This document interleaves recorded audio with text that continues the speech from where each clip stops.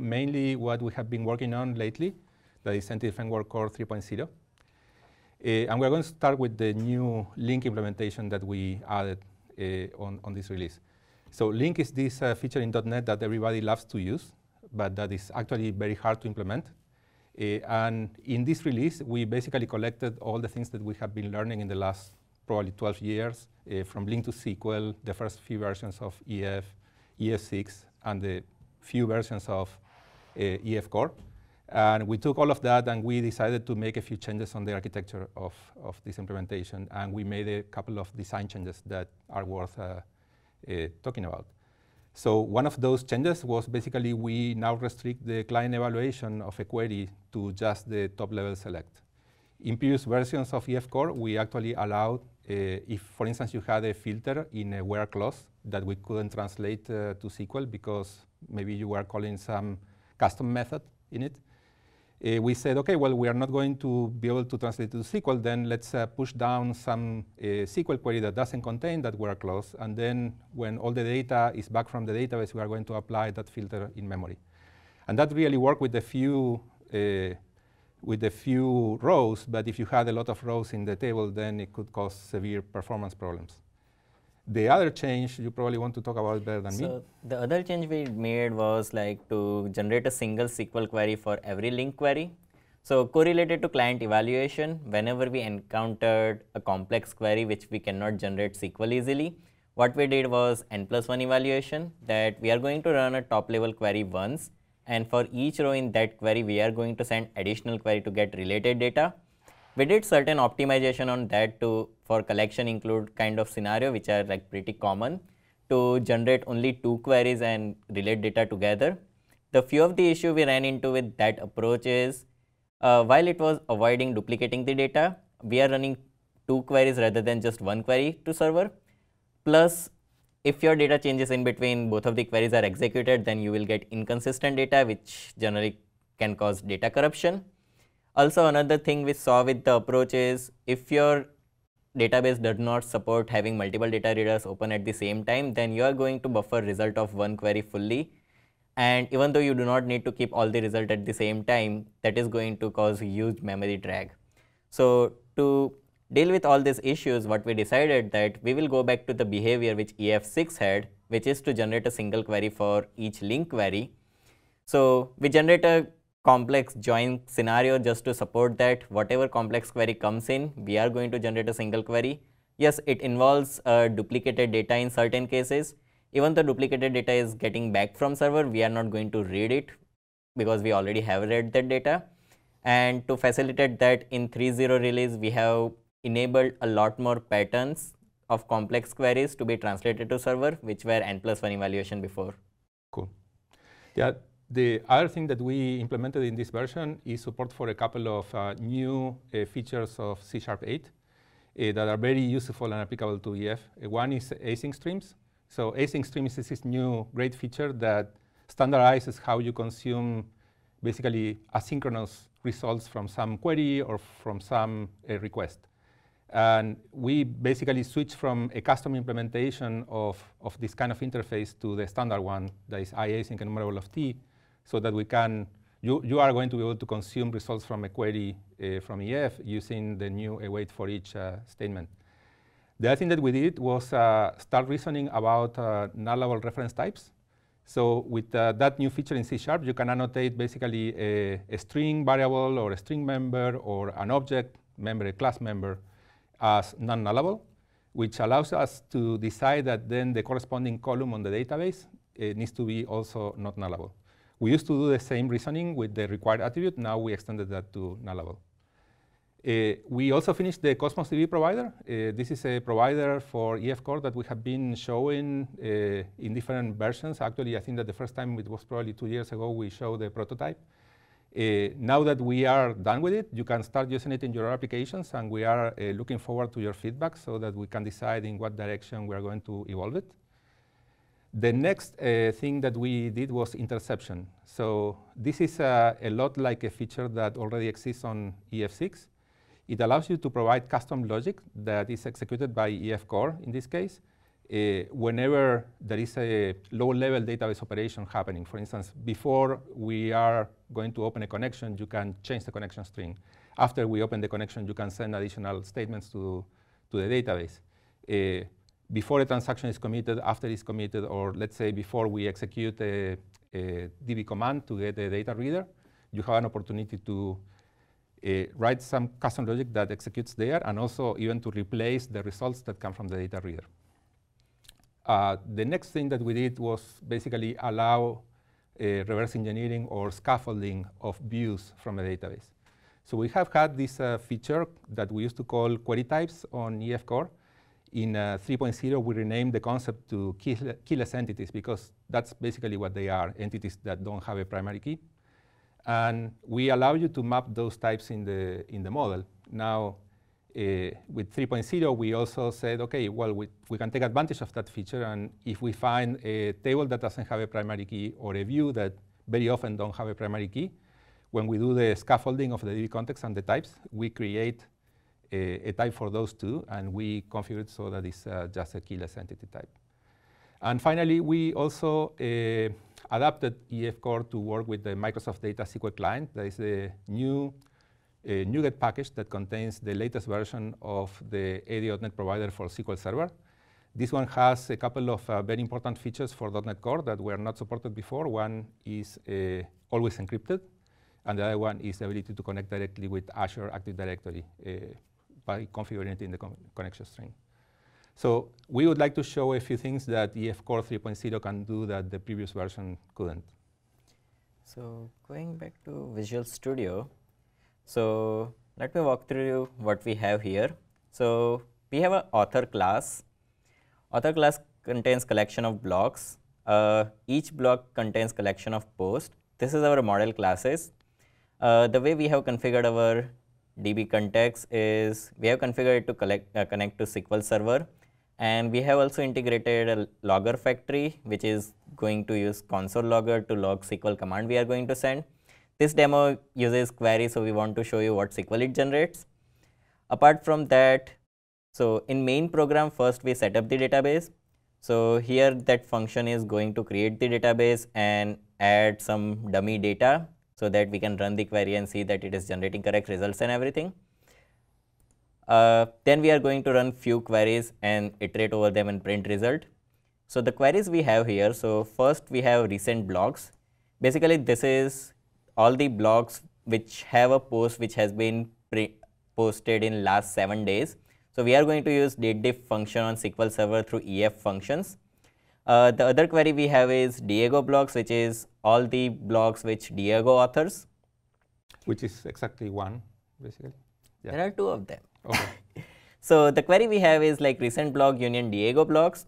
So union is a set operation. So in previous version of EF, the set operations were being client evaluated. So we would send 2 queries, one for each data set on set operation, and then on client side we will compute the result of set operation.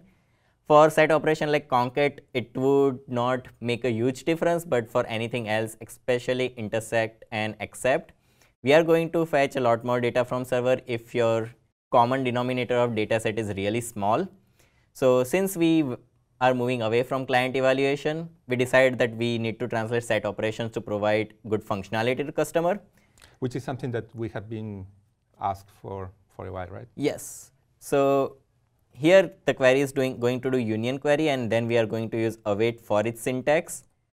The asAsync enumerable function basically converts an IC variable to iAsync enumerable, which it's getting an enumerator how a synchronous enumerator would be, but in async way, and await for each would enumerate over and print out the result. So when we run this application, so this is our SQL generated. As you can see, the union is happening on server side, and these are the results printed.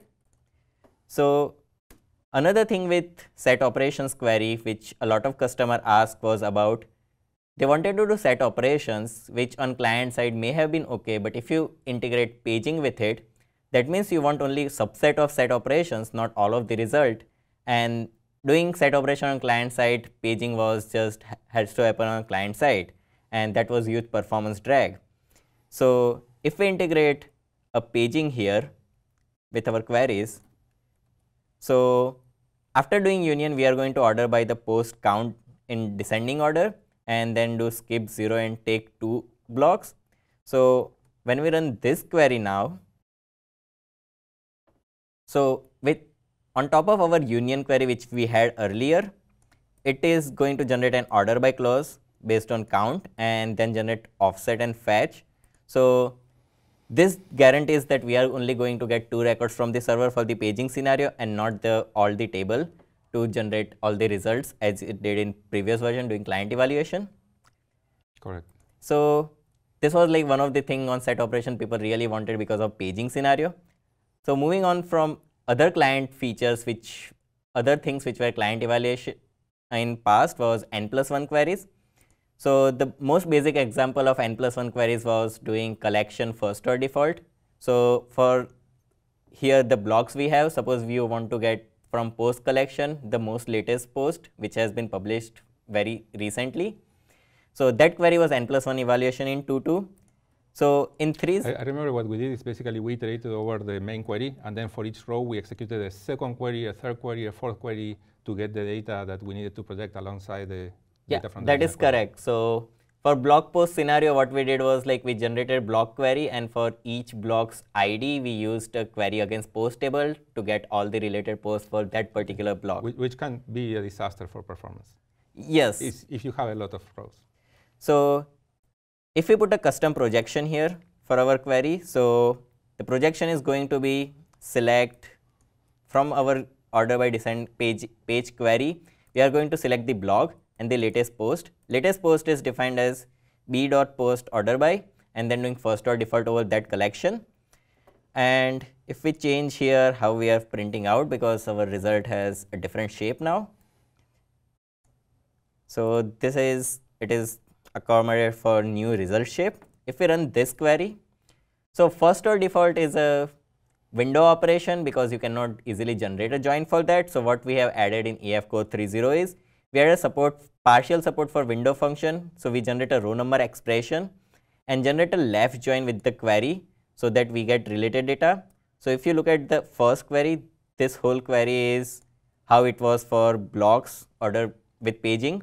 And then we did generate left join with post table using row number to get related data. So this query was n+1 in our 2.2 release. Now it is single query, and in this scenario, since every block is going to have only one latest put at max, we are not going to get duplicated data from the server side. So it is the most efficient query we can generate out of it, which was really drastic performance in past. I want to emphasize that before you move on. People often say, oh, look at this query that is so complex that EF generated for me. In this case, we actually believe that we are generating the most efficient translation possible for this. Even the link version of the query may look simpler, but this is the best SQL that we can generate for it. That is the difficulty in translating link to SQL. Yeah. So moving on, so one more thing we want to go over in this demo is database interception. So another user asked feature is query hints.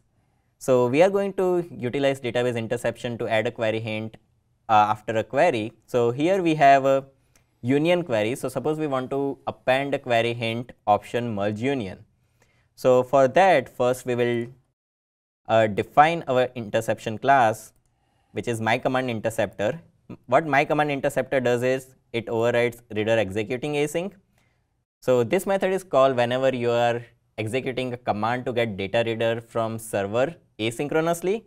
So this method will be called back then. So what we are doing is if condition wise, if our command text contain merge union in its text, then we are going to add option merge union at the end of the command, and then we are just going to call base, which would execute the command and get results from database. So the merge union here is a kind of a pointer for us that this is a query which involves where we want to put the query hint. So how do we get that text in the query? So in previous release of EF, we added a tag with API. So what tag with API allowed us to do was to correlate a link query with the server query. So when you put tag with API on any query, so here we are going to write merge union. So whenever this query is translated to server, we are going to add as a comment in the SQL query, merge union as a text. So when you are looking at your SQL logs, you know this link query generated that SQL query, and we are going to utilize that feature to correlate while interception that our link query here is going to is being executed right now, and we have to add the merge union query hint. So we're sending like a message through the query pipeline from the top, saying to the interceptor, rewrite this query because I wanted this to be added to it. Correct. So now we have our defined interception. We also need to register the interceptor with EF. So for that, we have API add interceptor, which takes params of interceptor, so you can register multiple of them. So here we are just going to create my command interceptor class and initialize it. So this is how we will register our command interceptor to work with EF. So when we run this query now, so it will run exactly same query as before example, but as we can see at the end, it added option merge union. If we look at the full SQL, then at the start there is also comment merge union, which is generated by tag with, which we use to identify that here is where we have to add the query hint. Yeah. So to clarify, this is just a demo. This is not the feature query hints. We know that people want query hints, first class support for it, and we are still continuing to evaluate that for a future release. But this is like a good way to show the power and flexibility of interceptors. That is true. So going back to slides. Yeah, also we wanted to talk about another thing that we did today. We released Entity Framework, the traditional version of Entity Framework, version 6.3. And the new thing, the big new thing about it is that it runs on .NET Core now. So the idea for this release is that if you have an application that you want to move to .NET Core, but it's complicated for you to migrate also to EF Core at the same time, and you have been using EF6 for a while, then you now have the option to move to .NET Core directly without switching to EF Core. So we know that there are a few features in EF6 that are missing in EF Core still. So we believe that this is going to be a simpler path for many people to do the migration.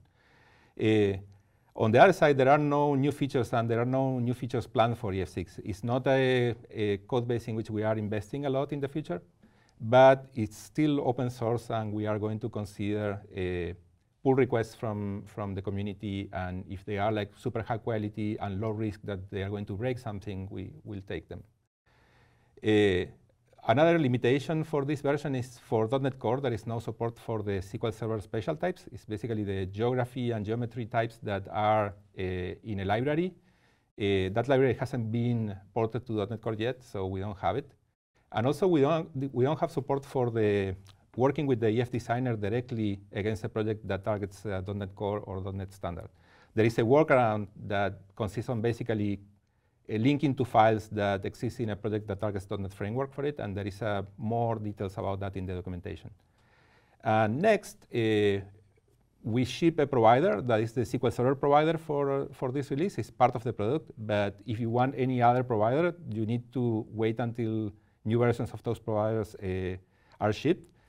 That is only the case if you want to use that provider with .NET Core. Actually, EF6.3 on .NET Framework is backwards compatible with EF6.2 provider. So you are not going to need a new provider if you want to keep using .NET Framework, but if you want to move to .NET Core, you are going to need a new version of the provider.